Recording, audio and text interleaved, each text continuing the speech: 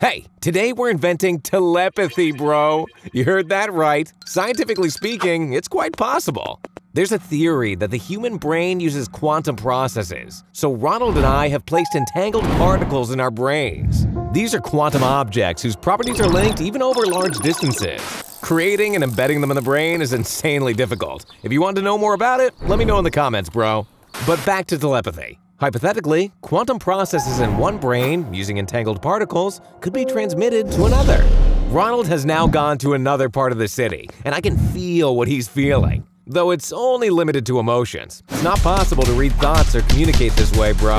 However, I know exactly what Ronald is experiencing, even though he's several kilometers away.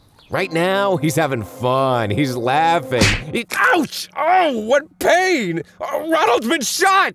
Ouch! Oh, why didn't we figure out how to turn this thing off? Oh, damn, it hurts so much!